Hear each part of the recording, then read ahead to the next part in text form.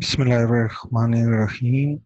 Welcome to the third lecture of communication skill. And this is about types of communication. My name is Lukman Shah. Types of communication. Communication is generally classified into following types. The first is verbal communication, and that is further divided into oral communication and the written communication. And second is nonverbal communication. Third is intrapersonal communication. Fourth is interpersonal communication. Fifth, extrapersonal communication. Sixth, mass communication. And seventh, media communication. Now, verbal communication, this is a very common mode of communication which is used everywhere in our day-to-day life, in our official life, in organizational life, in institutional life. This verbal communication, the mode of this verbal, which is further divided into spoken and written, is almost used. Verbal communication, the oral. Professionals are spending a lot of their times in speaking and listening to others. During verbal communication, an individual uses spoken and written words. Communication through spoken word is called oral communication, which is the first type of verbal communication. During oral or spoken communication, there is face-to-face interaction between the sender and the receiver. In this type of communication, there could be two or more than two persons who use spoken language as medium of communication. When we make presentations, deliver speeches, participate in group discussion, appear for interviews, or simply interact with somebody, we are involved in oral communication. And this is the most common and the largely used, and this is the first way of communication. Even when things were not in written form, this oral communication was there. So this is very old method of communication. Then comes the written communication. Written communication is complementary to spoken communication. The things which we can communicate in spoken way, that can also be communicated through written communication. It is the formal way of communication. The formal, the official, and the legal matters are normally communicated through this written communication. The third point in written communication is that record keeping of writing is very easy. The written things are easily collected and easily archived for a longer, and we can refer back to this written communication anytime. And it is for long term. Uh, the spoken, for example, a person 100 years ago, if someone is spoken by some person, so we are unable to have that spoken stretch. But what is written 100 years ago, that can be saved, and definitely we have it right now in the 21st century. The fifth point of this series is that this type of communication is used for formal, official, and legal matters. And this is its importance of the written communication.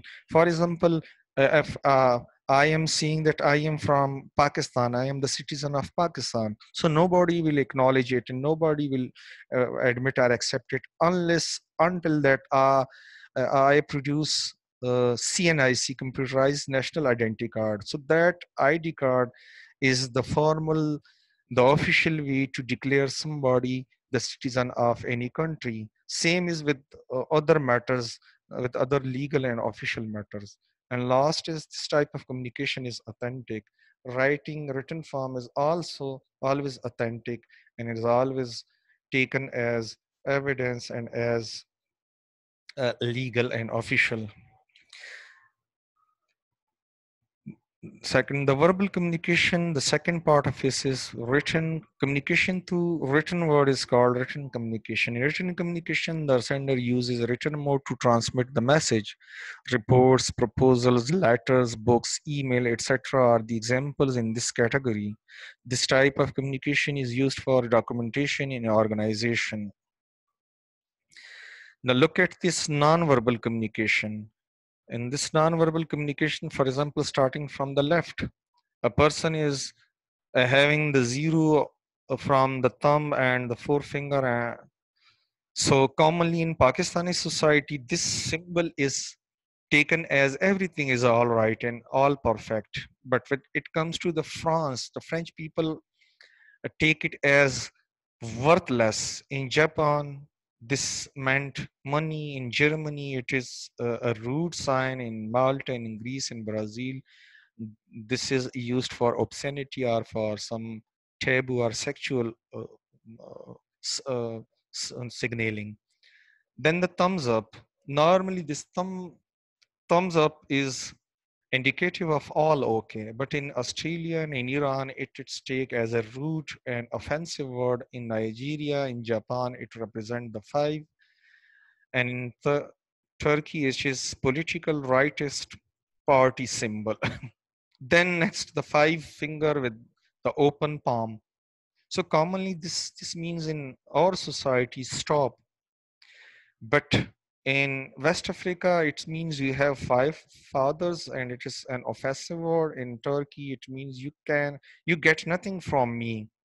So look at these symbols, non-verbal communication, these symbols and sign. Each and every symbol and sign uh, communicating a different meaning in different contexts and in different society. Non-verbal communication, a message that is communicated without words, is an example of non-verbal communication. This process requires non-verbal cues to be transmitted and received. It can be further categorized into two parts: body language, for example, personal appearance, walk, gestures, appearances, posture, hand movements, eye contact, and etc. Then second is paralinguistics features.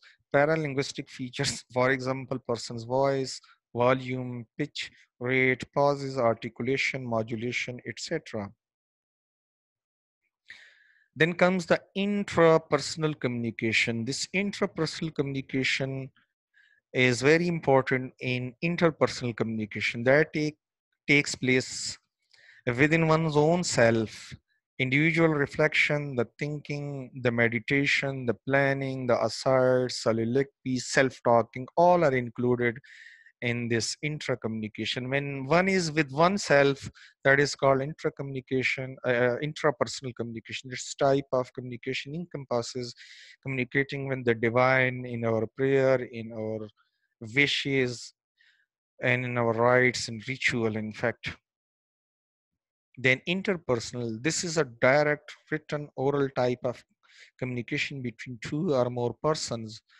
And when a person is out of himself or herself and communicating with someone else, so that is called interpersonal communication. Through conversation between individuals, there occurs maximum interaction through words and gestures. And then extra personal communication. Sometimes we communicate with non-human entities like birds, animals, dogs, pets. We speak to parrots, cows, and our pet dogs, cats, etc. to follow our instruction. And they respond with happiness by moving around us or by wagging their tails. And this type of communication is extra personal communication. And then mass communication, the book, press, cinema, TV, radio, internet, etc. are the tools of mass communication. The communication through these media to the public is an example of mass communication. The speeches delivered by political leaders or by prophet to the public is also an example of mass communication. When communication is carried out at large or to the larger map or to the larger people is called mass communication. And then seven and the last is media communication. It is communication that takes place through electronic media like computer, mobile phones, LCD, video, etc. Among these, the computer is one of the most influential media in every official and business world. Today, communication has become an inevitable factor in our daily life, like breathing, eating, and sleeping. And this is the end of this lecture. If you had some question, you can ask.